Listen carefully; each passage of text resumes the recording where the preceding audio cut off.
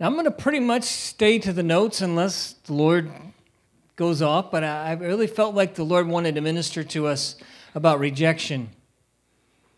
Anybody been rejected here by people? Okay, all of us. I think there's no one that avoids the subject. It's a negative fruit of the flesh that seems to go around quite frequently, right? Can you turn my mic down? I'm a lot louder than Jane, so just turn me down just a little bit, so I don't knock you all down off the seats. Okay, that's good. So rejection, repentance, and renewal, I titled this. When we get rejected, sometimes I'm going to get into it in the notes, and I might repeat myself. I might get ahead of myself. Is that okay? Sometimes we have to deal with the rejection in our life. I don't think sometimes. I think all the time we need to deal with rejection in our life because it creates pain in our life. And how we deal with it is how we have victory. Amen? So rejection is huge, has a huge effect on us, on our lives, in every area, spiritually, emotionally, and mentally. Every aspect. Do you agree with me on that? It's huge. So God has the answer to rejection. And we like to bury rejection most of the time because it hurts. It's painful. Nobody wants to go where there's pain. So I really believe God wants to give us an illustration here through the life of David to understand a little bit more about rejection, about how we've been treated by people. We've been hurt. We've been abused. So many times we've been rejected by others, and it's no fault of our own, but how we respond to rejection can put more of the blame, back on us. It's our choice on how we respond to that rejection. Now, many times we just don't know how to respond, and we just need knowledge. And that's what I want to go over here. And many of us have been delivered from rejection and have come quite a ways, myself included.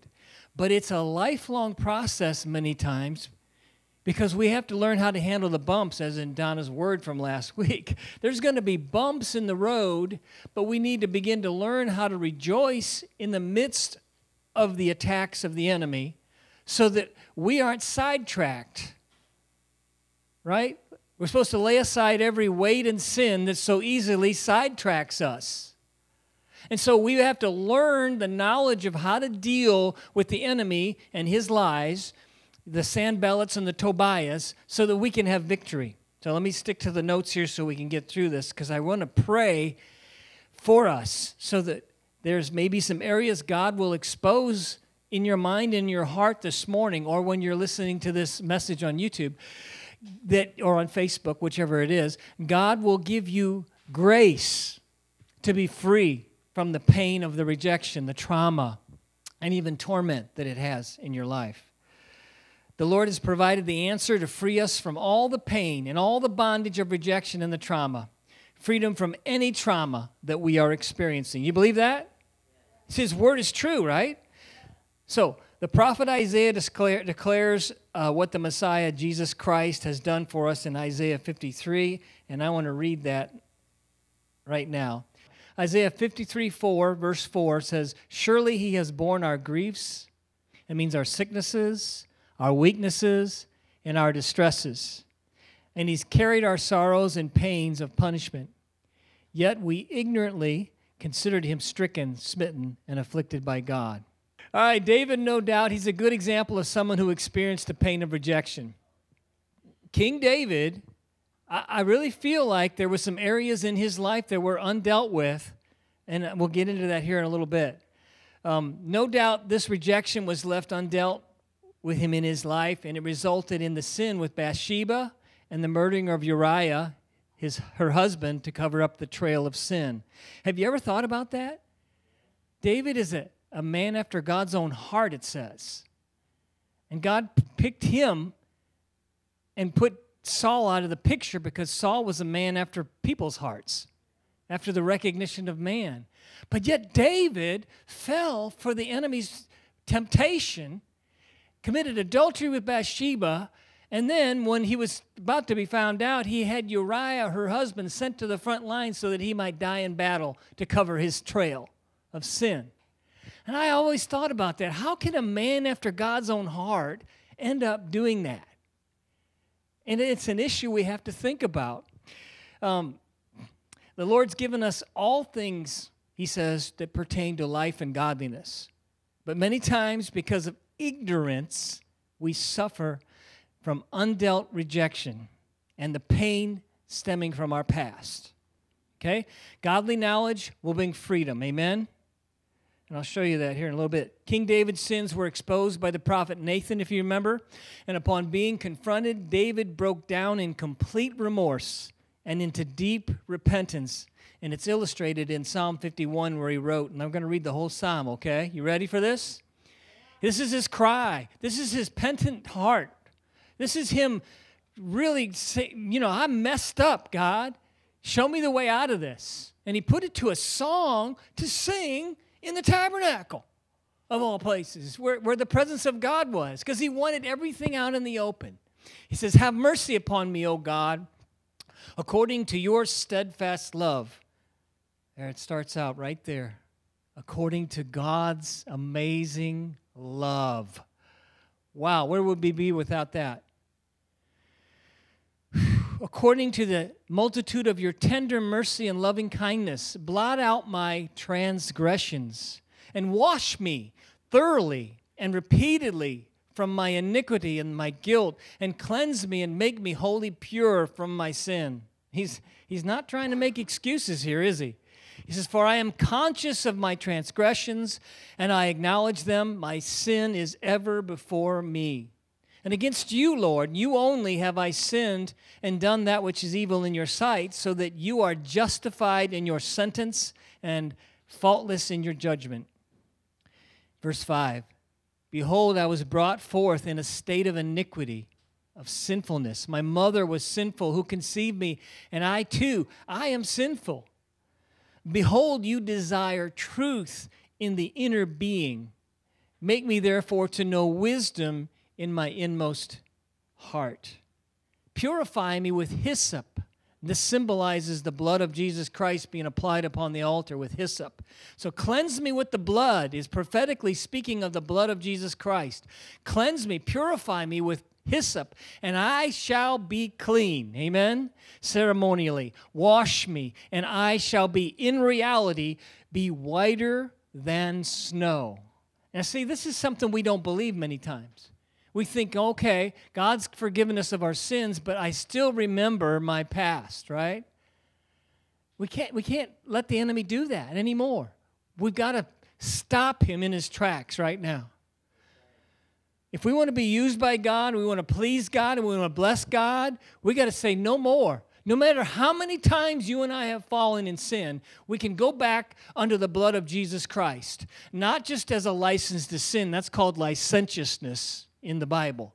That's greasy grace, old hyper grace, which is very popular now. We have the fear of God and the love of God both. It's a wonderful duo. It's better than Batman and Robin. It's the dynamic duo. The fear of God and the love of God. You want the love of God, you got to take the fear of God. You want to have the fear and reverence of God, you got to remember that he's a loving God, right? Mercy and truth are married together, right? So, where am I at? Verse 8. Make me to hear joy and gladness and be satisfied. Let the bones which you have broken rejoice. He's talking about discipline. He lost his child out of Bathsheba, that she became pregnant, and it was a very difficult time. God broke some bones. God allowed some things to happen. The prayer of the Lord's Prayer is, lead me not into temptation, but deliver me from the evil one. So do you think God sometimes will lead us into temptation? Sometimes he will discipline us. Sometimes he will allow circumstances for our betterment. Right? Okay, y'all looking at the notes. I'm trying to make eye contact. We'll get there. Hide your face from my sins. Blot out all my guilt and iniquities. Verse 10, I love this part. Create in me a clean heart, O God, and renew a right persevering and steadfast spirit within me. Cast me not away from your presence, Lord, and take not your Holy Spirit from me. And restore to me the joy of your salvation, and uphold me with a willing spirit. Then I will teach transgressors your ways, and sinners shall be converted to you. See, the whole point in this is, as you said last week, Donna, our cup would run over and be tipped over to others. And that we wouldn't allow the circumstances of life, I don't have it up here, but we wouldn't allow the bumps in the road, that's what it was, to take us off the plan that God has for us. You see? We had to bend in humility, right. That's what we mean when we talk about brokenness. It's talking about humility, getting ourselves out of the picture, making it all about Him and not about us. At the same time, though, He's made us. He's created us to be a light in this world, to be a new creation and old things passed away, so that the life of Christ can be alive in us. He doesn't take our personality and kill it. He takes the flesh and kills it. If we let Him, take up your cross daily and follow Him, and then we become more like Him that way. Verse 14, deliver me from blood guiltiness and death, condemnation. He did wrong. He knows it. O God, the God of my salvation, and my tongue shall sing aloud of your righteousness and your justice. Amen. O Lord, open my lips, and my mouth shall flow forth with praise. For you delight not in sacrifice, or else I would give it. It's easy to kill an animal and give it to God. You find no pleasure in the burnt offering. In verse 17, he says, my sacrifice, the sacrifice that's acceptable to God, is a broken spirit, a broken and a contrite heart, broken down with sorrow for sin, and humbly and thoroughly. This is the Amplified Classic. It kind of gives you an understanding of the Hebrew in there. It's broken down. Our heart is broken down with sorrow for sin, and humbly and thoroughly penitent. Sorry for our sins. Changed another direction. Such, O God, you will not despise. Do good in your good pleasure to Zion. Rebuild the walls of Jerusalem. Then you will delight in the sacrifices of righteousness, justice, and right, with burnt offerings and with whole burnt offering. Then bullocks will be offered upon your altar. He brings it back around to not just about himself, but about the place where Christ is going to come back and rule and reign as the King of Kings and the Lord of Lords. And so Jerusalem is the place. And we are the Jerusalem, if you think about it, because Holy Spirit dwells within us. Holy Spirit dwells within us. And He doesn't leave when we mess up. He doesn't leave when someone gives us words that reject us. He's still present within us, but He wants us to be able to be strong and weather the storms of the pain and the trauma that's associated with the words that people say to us, right? Sticks and stones may hurt my bones, but words will never hurt me?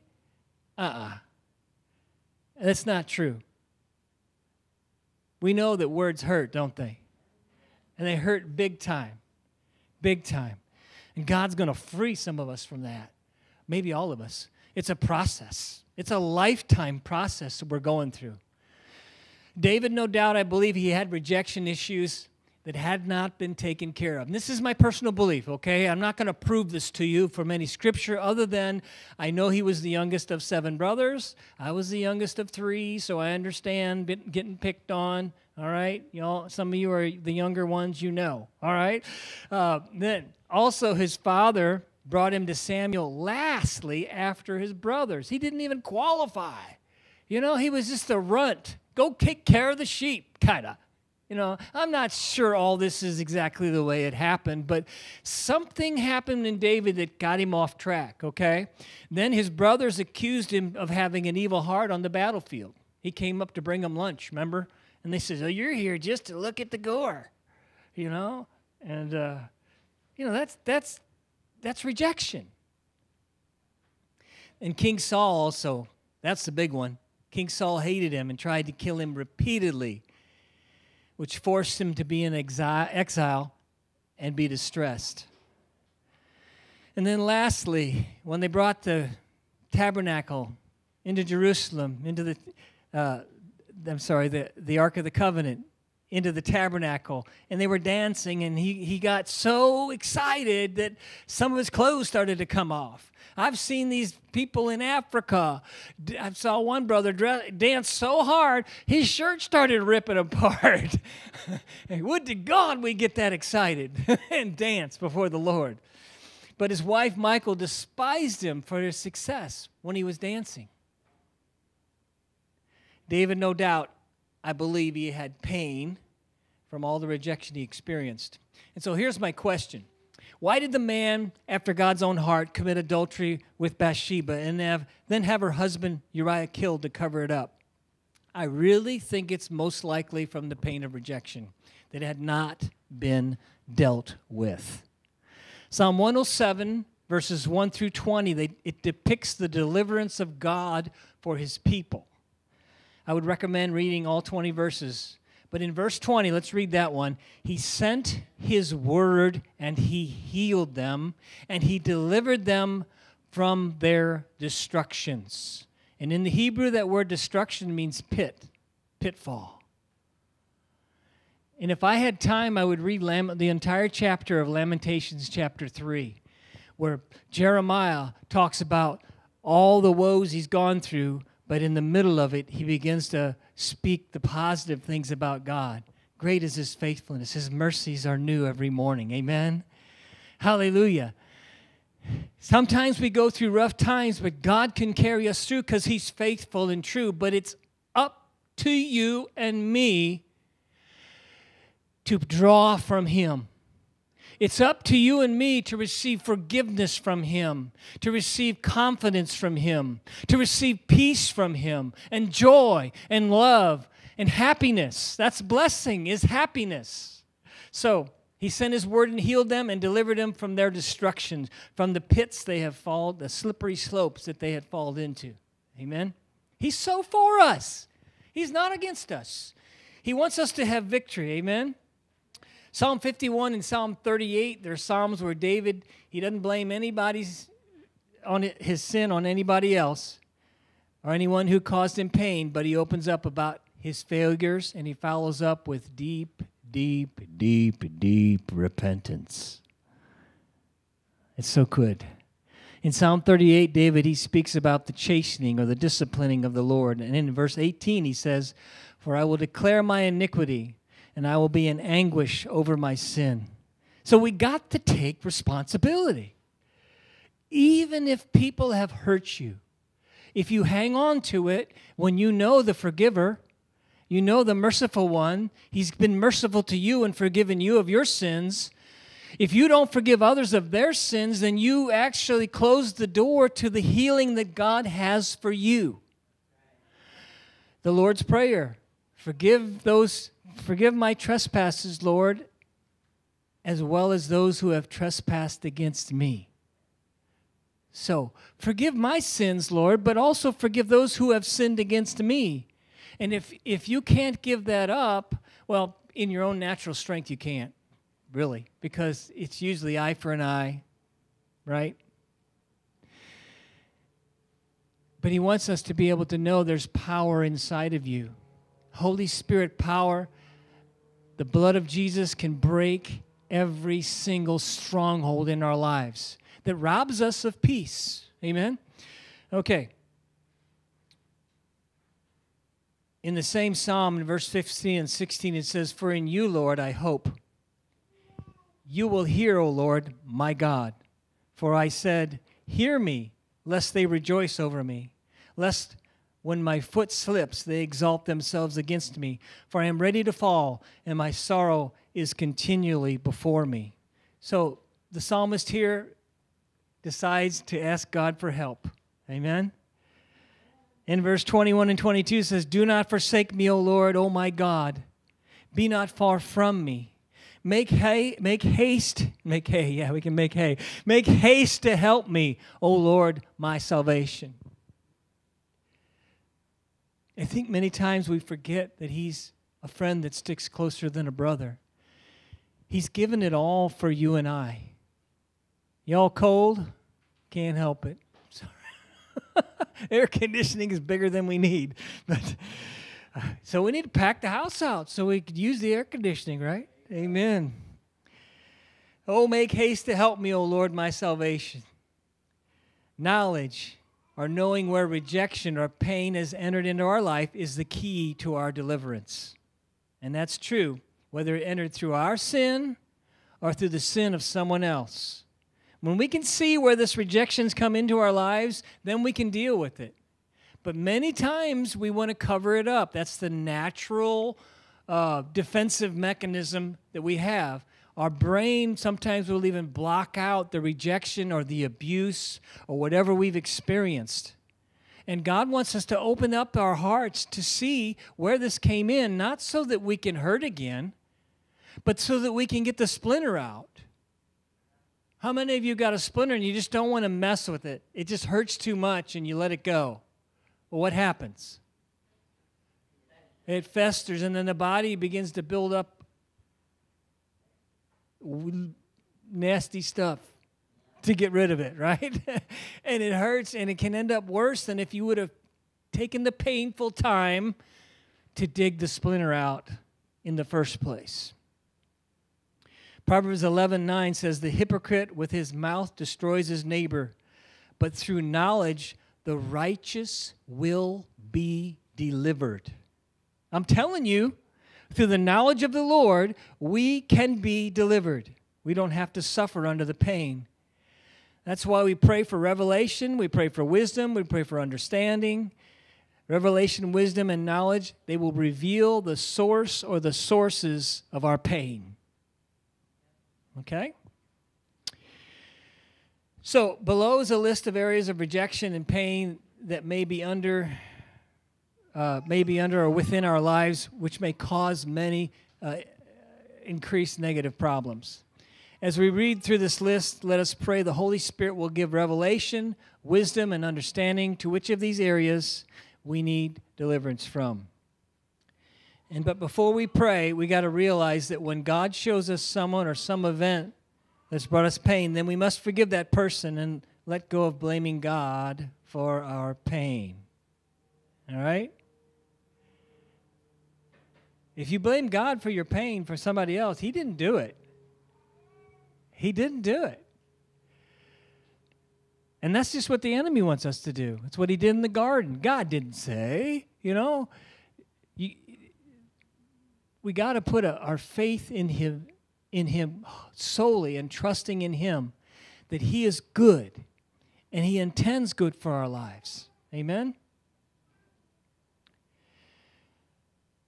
Remember I also already mentioned this. Forgive us our trespasses as we forgive those who trespass against us. And Jesus also said, if you don't forgive others, then my Father in heaven will not forgive you. Now, if you've been hurt by somebody, if you've been abused by somebody, you don't have to love them. I mean, you don't have to like them, actually. But you need to have the love of God toward them, which is unconditional forgiveness. It's the only way you'll be free. We have to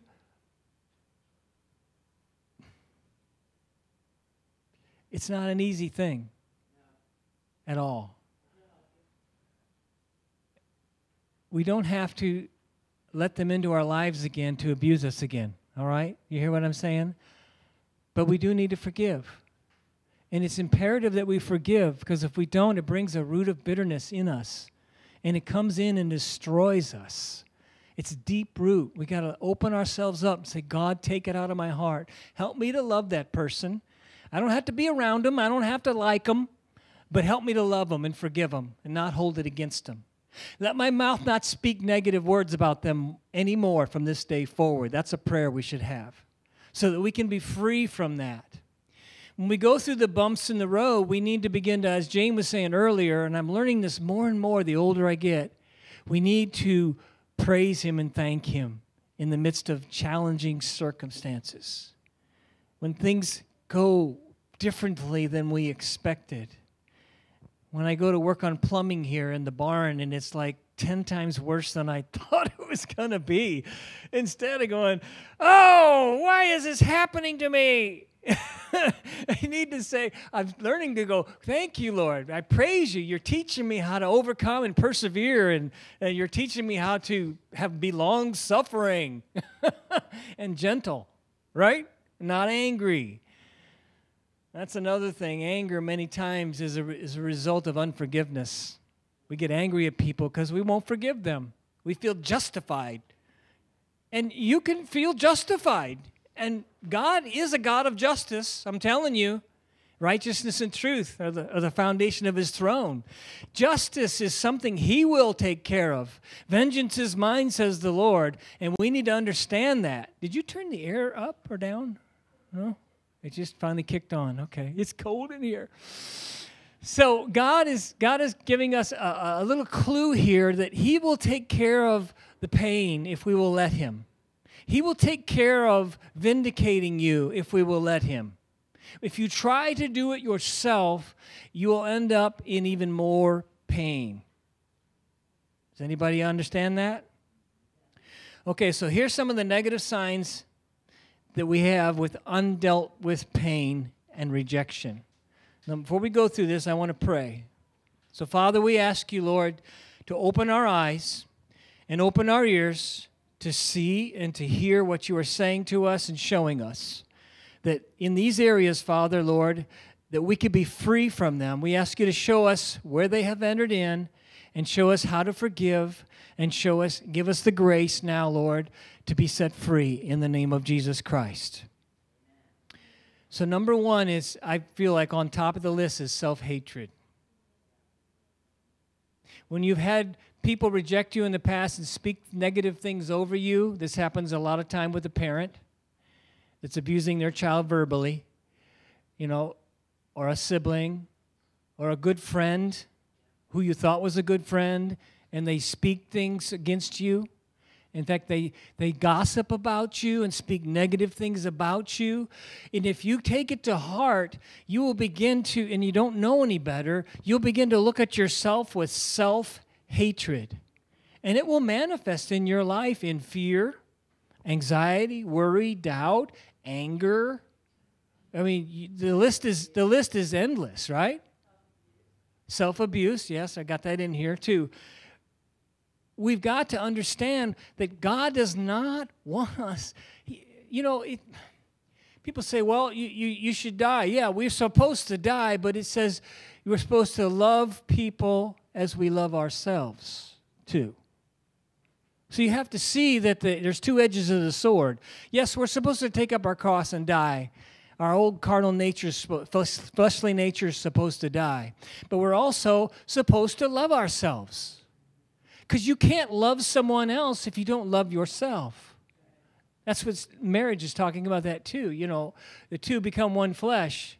And you don't hate your flesh. So why are you yelling at your wife, right?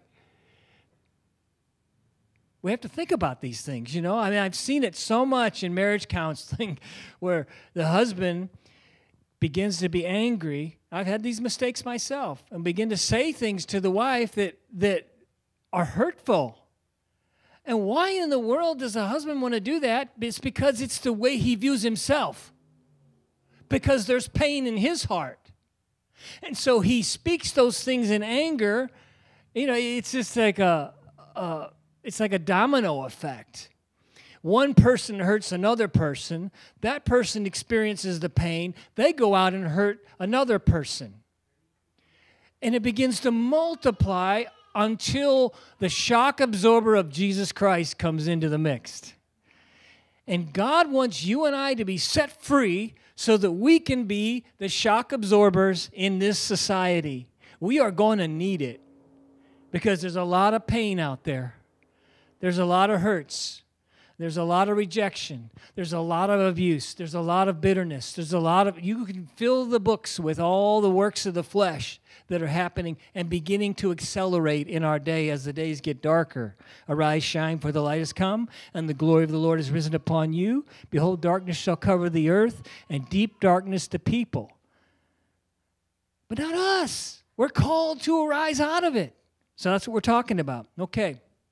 That was a long one. Second one is bitterness and resentment. I see that a lot. I see that a lot in people, especially in women, I should say.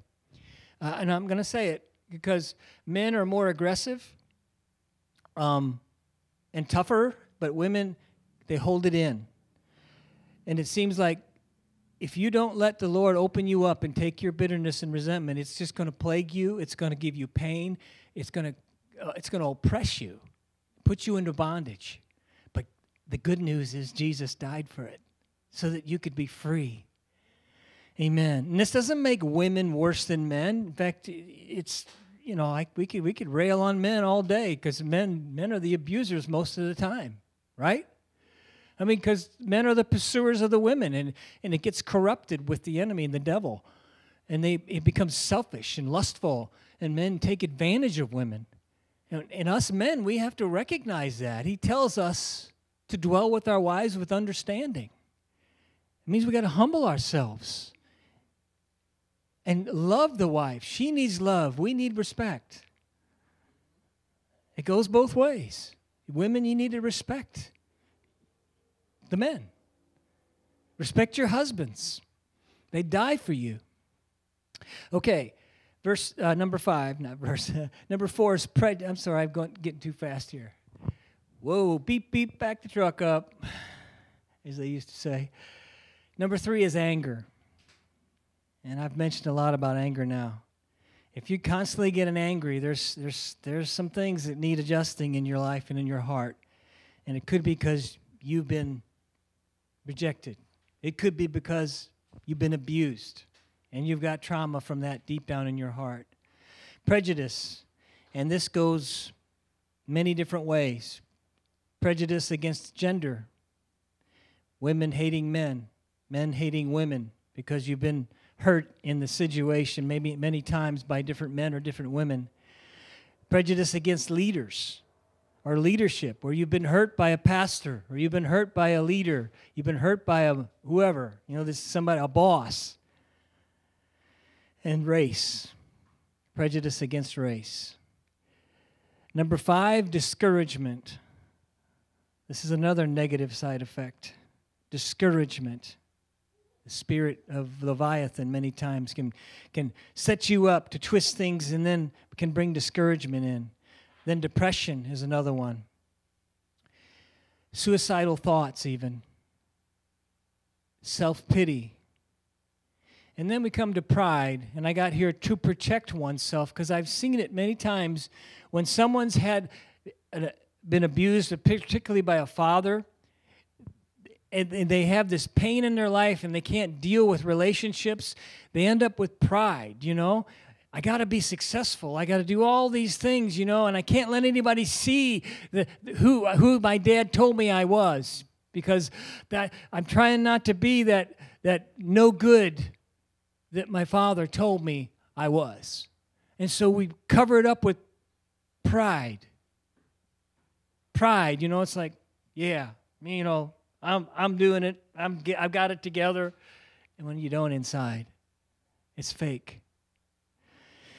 The next one is self-centeredness, feeling deserving to indulge in our flesh to numb the pain. And that can be in so many different areas. We'll get into some of that in 11 and 12.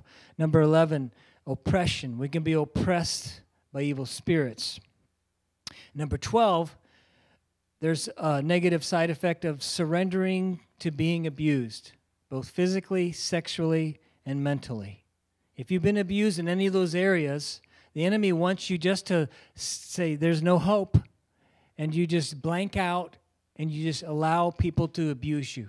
It could be in a relationship. It could be in a work situation where you're constantly being put down instead of standing up. And,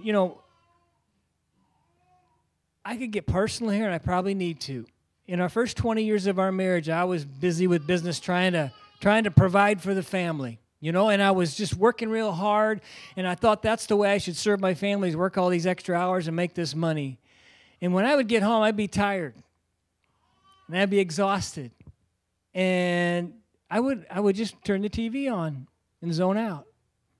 And I didn't help my wife one bit, and it let her down. And even it got to the point where she would ask me to help and do these things, and that spirit of Leviathan rose up within me and tried to twist things and say, well, no, I'm not wrong. I've worked hard, and I've just got to lay down and sit down, and you should serve me kind of thing, you know. Well, one day she started speaking up because God began to speak to her heart, and it opened my eyes to see that spirit of Leviathan. Then I had a trance, too, where the Lord showed me that hole in my side, if you remember that testimony, and I saw a woman's hand covering it, and I woke right up out of the trance. It's like I was on the couch, and just like, whoa.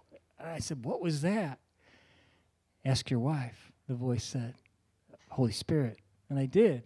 And she said, I know what it is. It's the spirit of Leviathan, where I would twist things. We'd go round and round, and I would always try to point it back to her, to make her be the one that was wrong, when I had things I had to deal with from my past, and I didn't even realize it.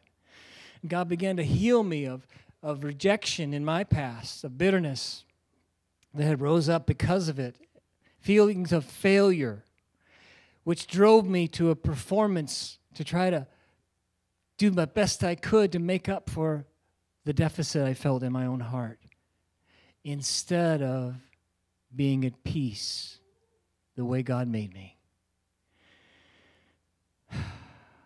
It's getting so much better now, though. Substance abuse will hide our pain in drugs or alcohol. Again, it's an escape from pain. And then there's sexual sins, promiscuity, pornography, immorality.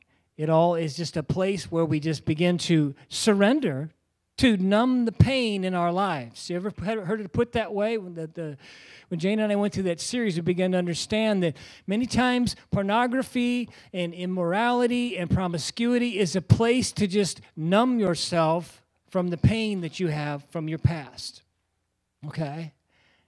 Y'all with me? Okay. Violence is another negative. Mistrust. Some of us mistrust one another because we've been hurt. We got pain in our heart, so we don't want to have that pain again. And then there's fear of all types, including anxiety and worry. And then there's shame. We feel shamed because of what we've experienced in the rejection or in the abuse or whatever you have gone through. Then there's unworthiness. We just feel unworthy. We feel guilty. And then lastly, there's a poverty spirit that can come on us in finances and in low self-esteem and in an impoverished spirit and mind. So that's a lot. And I know that as we're reading this list, God is speaking to some of us that these are areas in our life that we need to deal with. Okay? Like I said, majority of it probably isn't your fault. But when you hang on to it or don't deal with it, you're responsible then. God gives you the responsibility to lay these things at His feet and let Him touch you, let Him heal you, let Him deliver you, let Him set you free from all the things in your head that are just swirling thoughts, with all these negative things that we mentioned. And Satan and his demons, they work their dark schemes under the above names that I just listed. Ephesians 6 tells us that we don't fight against human flesh, but against principalities and powers, spiritual wickedness in high places, and against the rulers of the darkness of this world. So once we are repentant and have renounced the root sins of all of our rejection, pain, and trauma, then we submit to God, resist the devil, and he what? He has to flee, right? Amen. Hallelujah.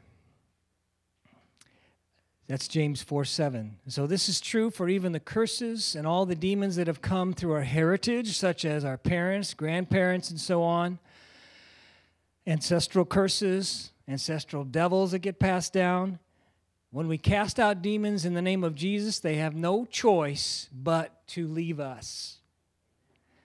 Spirit of Leviathan had to go. And it left. I'm telling you, didn't it, Jane? And I still had some mind renewing to go through, and I really believe I'm still going through it. And I'm just going to be vulnerable to you. Pride will take us away from a place where God can actually heal us. I don't want to admit all my faults. I don't want to admit where I'm at, really, in reality. That's another demon of itself.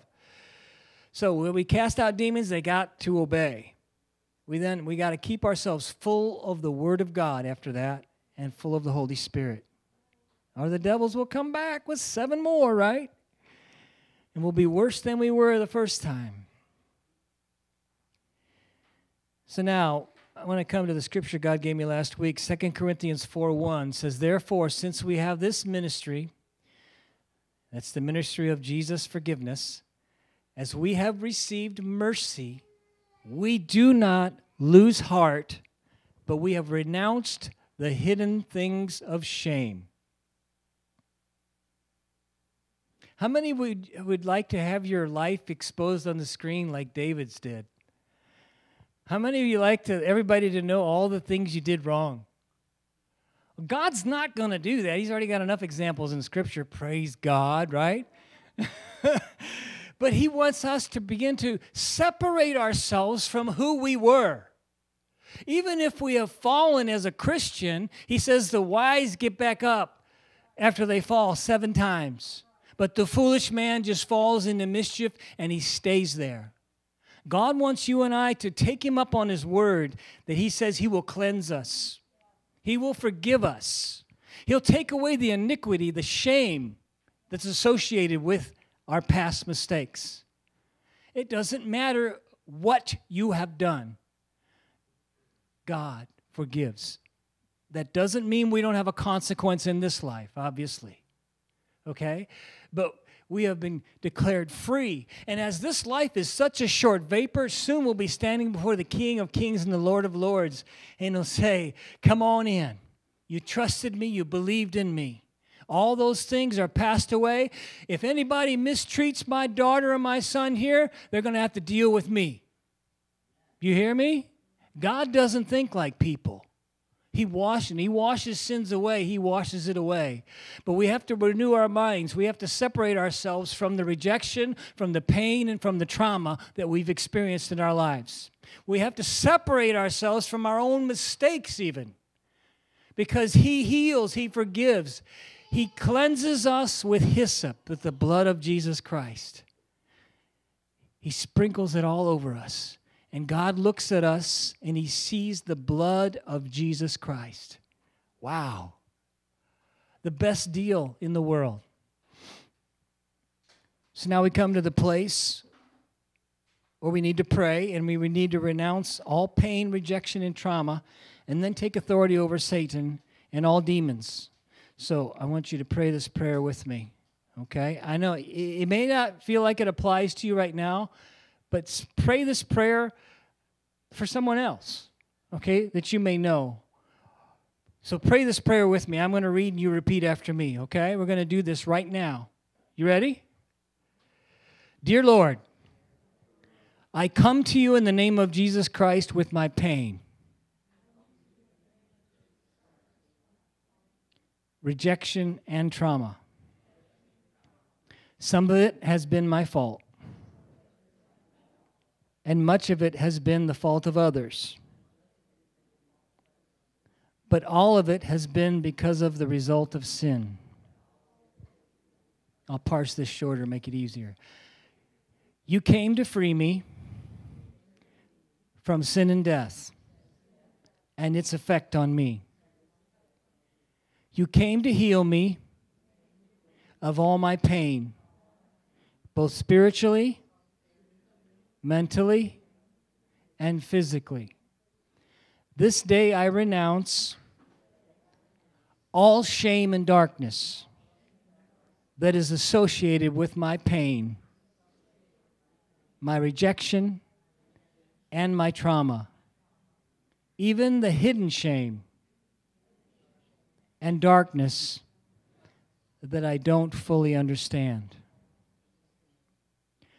I ask for forgiveness for any bitterness or any anger or resentment that I have had toward you and towards others because of what I have suffered. Today, I confess that I am in Christ, a new child of God. Old things are passed away, and all things have become new. I am a new creation in Christ Jesus. I'll say that again. I am a new creation in Christ Jesus. Today I settle in my heart not to go back to the place of pain, but to allow you to heal me this day and in the days ahead of all of my hurts, all of my pains, all of my fears, all of my rejection, and all of my trauma. From this day forward, I commit to praising you and thanking you when thoughts from the past come to my mind. I commit to having a thankful heart during all my future struggles. If I fail to have victory, then I commit to getting back up and continuing to fight with your love and your power, with full integrity of heart and of soul. I commit to study your words that are written down for me in my Bible so that I might be strengthened and equipped to fight spiritual battles in the days ahead. I also commit to spending time with other believers so that they might encourage me and so that I might encourage them. And mostly, I commit to continually receive your love and to love you in return. And now, upon the confession of my sin and the sins of others against me, I speak to every demon that has oppressed me to leave my mind and my body right now in Jesus' most powerful name. Amen. Amen. I'm sticking to my notes on purpose because this is the way God gave it to me, and you can go back on the notes and reread them. And if you need to pray it again, pray it again. The widow went to the unjust judge over and over and over again until the unjust judge gave her what she wanted. So if you don't feel like you've got results, go back and do it again. Go through the whole teaching. So staying free, now that we're set free from the pain of rejection, pain and even trauma caused by the events, then we must fill our hearts with the Word of God, right? The Spirit of God through studying the Word, through praying, worshiping the Lord who delivered us. When the pain or trauma tries to come back, and this is key, okay? We must begin to thank the Lord and worship Him in our hearts and in our minds. When we do this, it creates a wall so that the pain or the trauma cannot return. The more you do this, the fainter the lies of the pain and the trauma will be heard. Believe me, it works. And you'll have to have you'll end up having complete and total victory. The Lord will begin to renew our minds, as it says in Romans 12, to be transformed by the renewing of our minds. Every day is going to be brighter and brighter until the full day when Jesus comes to restore all things. Father, we thank you, Lord, for the victory that is in your blood. We thank you for the Word, God, that resides within us in the Spirit of God. I pray, Father, that you begin to teach us this, Lord, so that the enemy has no advantage over us. Give us the strength we need, Father, to walk in freedom, to tell the trauma, the rejection, and the pain to go to the pit where it needs to be. You have lifted us out of the miry clay, Lord.